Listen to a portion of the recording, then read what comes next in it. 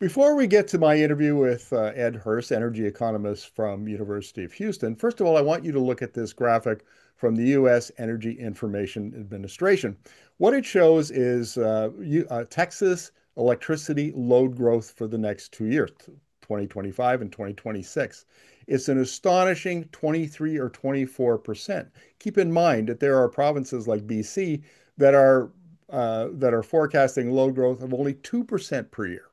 We're talking 12% per year. That's an extraordinary growth and is very difficult for power grids to handle. And it's happening all over the world. Texas is just one example. So we're going to talk to Ed about that, about why and some of the behind the meter options that industrial and large commercial customers have. So welcome to the interview, Ed. Thank you. Well, I mean, we all know that the U.S. Load demand is going up faster than it ever has for a long time. It's like 3.5, 4% a year. But the graph for Texas is quite a bit more than that. Why so much in Texas? Well, first of all, Texas had not invested, and because of the ERCOT market model, it never paid the independent power producers to invest. 25 years ago, Texas essentially deregulated, as they call it, or re-regulated the grid, and it did not pay the incumbent generators to reinvest. They did not expand. In fact, they contracted from 2010 when state GDP was 1.25 trillion to 2021 when state GDP was 1.99 trillion. The portfolio of coal, natural gas, and nuclear power plants actually shrank over that period of time. And the only thing that's saving Texas today is an incredible growth in wind farms and especially in solar farms. This has led to a lot of data centers thinking about moving to Texas. This growth projection, which is just a projection, is my way of thinking a potential. Many of the data centers are applying to different states, different grids to see where they connect first, where they can get interconnects, where they can get transmission, where they can get power plants. We've seen a huge amount of growth in the PJM, Pennsylvania, Jersey, Maryland area, especially in Virginia, because, well, I mean, not only did America Online start there, but that's the defense and national security center for the nation. So data centers are large there. Texas, in particular, welcomed cryptocurrency miners. The last time ERCOT issued any kind of data on that, those cryptocurrency miners were using the same amount of electricity as the city of Austin.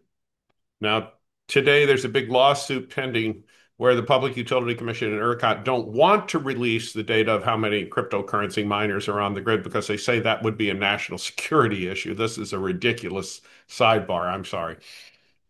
Uh, but an interesting sidebar, Ed. Now, look, one of the ways that grids like ERCOT can manage this is for large industrial users and uh, large commercial users to self-generate. And usually what that means is solar plus a battery plus digital controls.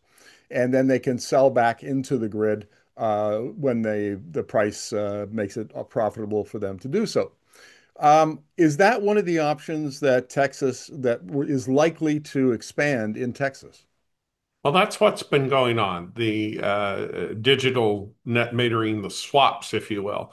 The solar farms, keep in mind though, are distant from the commercial centers of Texas, and so the data centers have to co-locate with the solar farms, co-locate with the batteries, because if for example we built a data center in Houston, but contracted with a data center out in the rural area, West Texas, we would still be relying upon the ERCOT transmission system to get that electricity into the grid. And of course, we'd still be getting electricity from the coal plant down the street.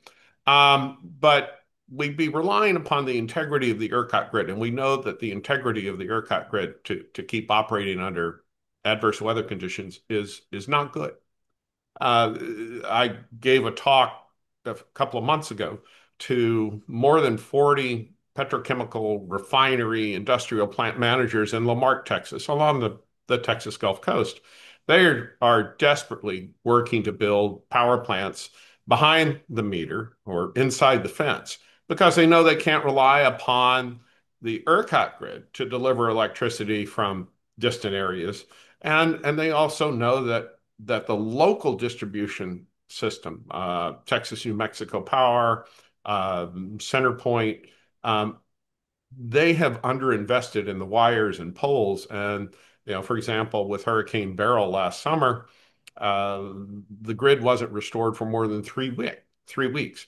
And for these industrial and petrochemical plants, plastic plants, yeah, if they go offline for 5 or 10 minutes, that's the same as being offline for a month or more because restarting these heat exchangers, the plastic vats, the crackers, it's a very intricate industrial process. And sometimes you have to take these apart and clean out the gunk that seized up inside the pipes. Well, I know this is an issue that other jurisdictions are dealing with because I've interviewed folks in Latin America about this. Alberta, which has a market, electricity market similar to ERCOT, has gone out and talked to stakeholders, and they've raised the issue of who, if you have plants that are co-located behind the meter, but still connected to the grid as a backup, who pays for that extra infrastructure? And there's a concern that existing customers will be subsidizing some of these behind the meter plants. Is that an issue in ERCOT? That's a real concern. And it's a real concern, for example, in MISO, the Mid-Continent Independent System Operator that extends from Lake Charles to Manitoba. It's a big issue in PJM, Pennsylvania, Jersey, Maryland. In fact, President Trump, just a few weeks ago at the Pennsylvania Energy Summit, announced $92 billion of electricity intensive industrial investment in Pennsylvania. And he made a startling and stinging comment about Texas.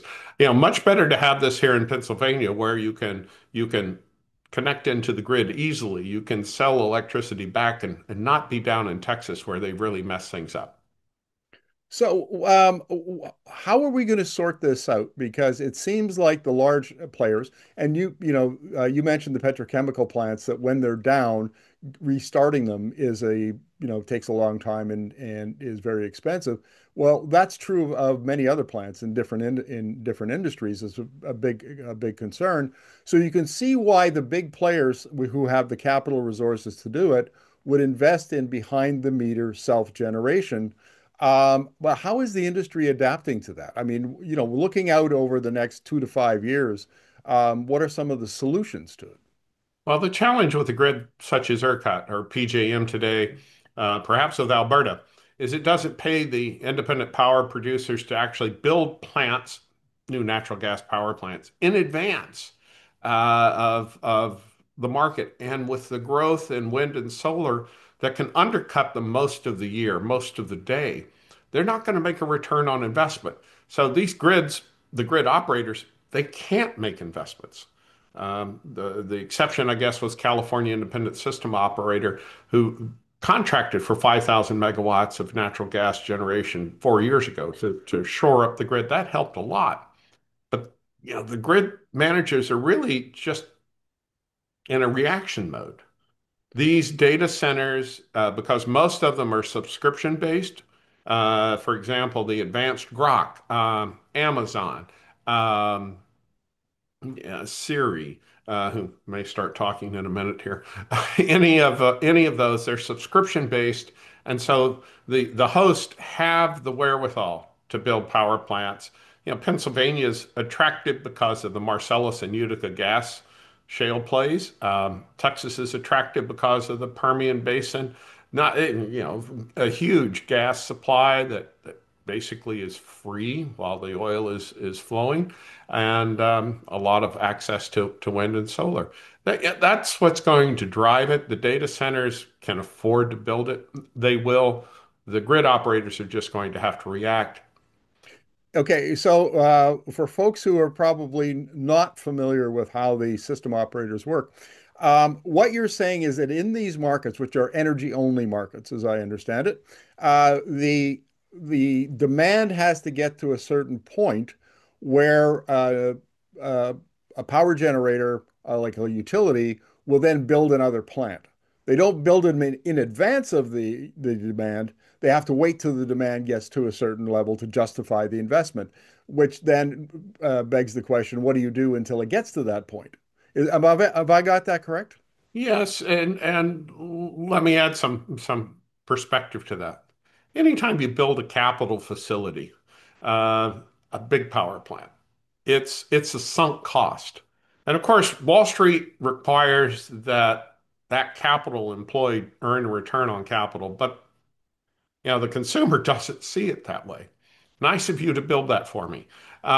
And so the gas power plant, which may be paying $4 per MCF and maybe have 150 employees, versus the coal power plant, which is paying $4 to $6 per MMBTU for the coal, plus disposal, may have 1,000 employees. The nuclear power station, 550 employees per gigawatt.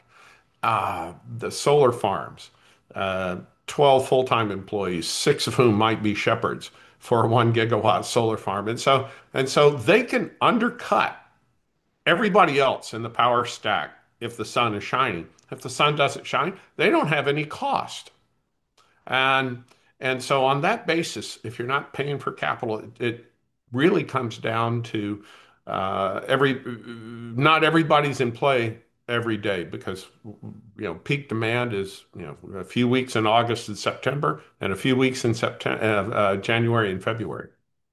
Right. Okay. So there's always the system has to, if I understand this correctly, be almost in a deficit. It can't produce enough power until it gets to a certain point. Then a utility will come along and build a power plant to service that extra load, which and because Wall Street requires a return on its capital.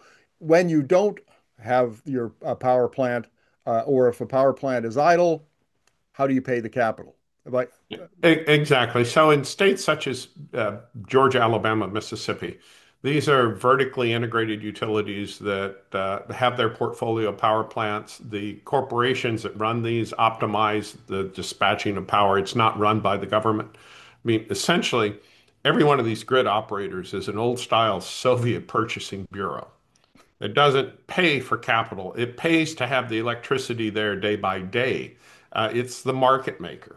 As I liken it, let's think about the Toronto Blue Jays. If they were paid this way, then only those Blue Jays taking the field today would get paid. Those on the bench don't get paid. And so there's no incentive actually to build a bench, to build for reliability if you go extra innings. Uh, that's the way most of America's electricity is operated today. And it's a very foolish, short-sighted approach that unfortunately has been in play for more than 25 years. okay, let's wrap up the interview this way, Ed. So where does self-generation fit into this imperfect market and imperfect system that ERCOT has, and apparently most of America has, Alberta has? Is Because I know Alberta has sold the idea of self-generation by industrial operations as a way to relieve strain on the grid, but you're saying that that maybe is not the case? Well, it depends on the grid operator making certain, or the regulatory body, the Public Utility Commission, making certain that the consumers who are already there aren't paying a disproportionate share of the freight of the cost, if you will. Right. We've seen independent power producers such as NRG just acquired a portfolio of natural gas power plants for less than 50 cents on the dollar of what it would cost to build them new. So that tells us what the market value is of building new generation. It's less than the cost of replacement. Ed, thank you very much for this, as always. Good to see you.